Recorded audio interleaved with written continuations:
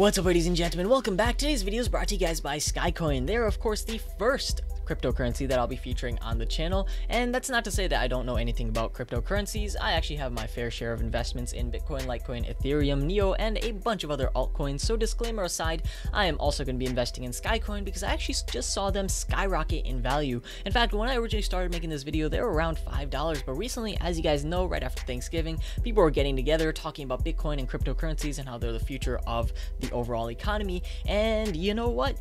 I guess this helped all the altcoins, and basically Bitcoin, Ethereum, all of them just shoot up in value because, as you guys know, Bitcoin is about to hit almost 10,000 as of making this video. It could crash. The volatility is insane on that. But with that said, Ethereum is about to hit 500 and Litecoin is about to hit 100, and of course Skycoin right here is about to hit $10. Now don't think too deep into that. If you guys know, when a lot of cryptocurrencies ICO, they ICO at really low amounts. In this case, they actually ICO'd at 1 penny.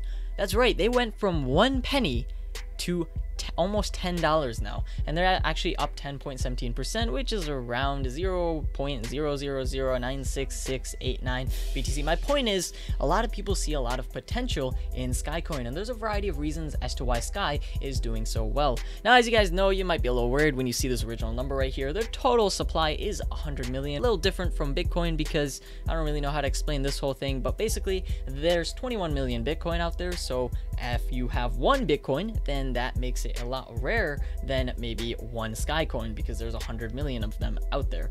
But regardless, it is a fixed amount, and considering what they are attempting to do, I think it's the right amount. So what makes them so special? So first of all, Skycoin is attempting to tackle a bunch of things in a decentralized way. First of all, they're tackling the entire internet. They're actually trying to make it so the incentive to have Skycoin and sort of mine it and all that is built and designed directly into your neighbor's mining hardware. You're technically, when you mine, you're providing internet for your neighbors. Now I'm going to explain how all that works in just a second, but that's one of the things that they're working on. Now they thought to themselves, okay, so we got ourselves a currency, we got ourselves the internet itself, but what if we could tackle smaller projects and then open it up to developers so they could actually use the Sky branding to have projects as well? Well, that's what they did. So right now on their GitHub, you can actually see a project being sparked known as Sky Messenger. So it's kind of a decentralized type of messaging application. And of course, they also have something called, I believe, a type of sharing thing. I'm not sure what it's fully going to be called, but for now, it's a type of Dropbox or Google Drive attempt where basically it's going to have the Sky branding, but you know what? You can upload all your files and things to the cloud right there. And all of this is under the Sky legacy, as I like to call it for now. I also want to show you guys how much they have already developed. So as you guys can see right here, this is their current wallet. I currently have 0 Sky, but that's not actually accurate because on Cryptopia, I do have a few Sky coins. So as you guys can see right here, you can actually send. You also have history right here, and of course your Explorer. Now my wallet, known as Ion Bank, officially has 0 Sky, but once again, if you do want to send a few Sky coins right here, that would be just great. But nonetheless, as you can see, that's what their wallet looks like, and they already have an Android application up as well, which works just as fluidly as, of course, that app right there.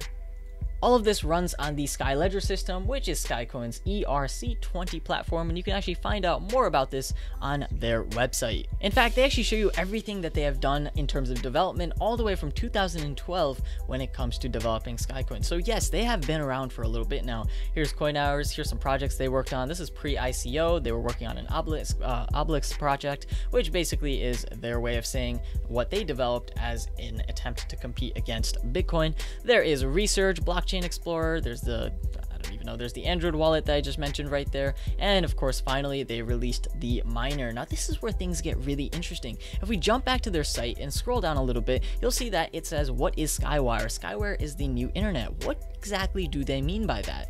Well, I gotta go off track for a second here. As you guys know, net neutrality is about to get stabbed because of whatever his name is. That guy is just, I don't even know. But anyhow, Trump appointed him as the chairman of the FCC, and basically, you know, he's trying to get rid of net neutrality because, you know, all the broadband companies and all that have a bunch of money in his pocket, and he's like, yeah, I don't really care about net neutrality. Let them do whatever. If you guys don't know what net neutrality is, it's basically, let's put it this way. You guys know how your cable system has certain chunks of channels? Like, for example, you need to pay $9.99 for only sports channels and things. What if you had to pay $9.99 and only be able to access sports websites? doesn't that tick everyone off? Yes. So we want to keep the internet free, but we don't know how long we're going to be able to, so maybe a decentralized internet is the best option when it comes to all this. So as you can see, in spring 2017, the FCC made a proposal in which internet service providers can collect, use, and sell information about the customer browsing habits. ISPs can do this without any permission, and of course customers can't opt out. How ridiculous is that? Now, if you guys know, the most hated company in America right now is, of course, Comcast. Now, the reason being is that they track their customers, their coverage usually sucks and is really expensive. Thankfully, I don't have them, but my internet's not that amazing either. And of course, with that said, you can also complain about their terrible customer service. All in all, guys, internet providers are bad, but here's the worst part. Most people only have access to around 2 if you're lucky. In some parts of the US, you only have access to 1. So under the Sky branding, they created something called Skywire. It basically attempts to take control of ISPs and, make them step back a little bit. It's a way to use the blockchain technology to create peer-to-peer communities that basically share the internet all around. It's super private, secure, and no one really knows what you're doing, so you can't really be tracked. How awesome is that?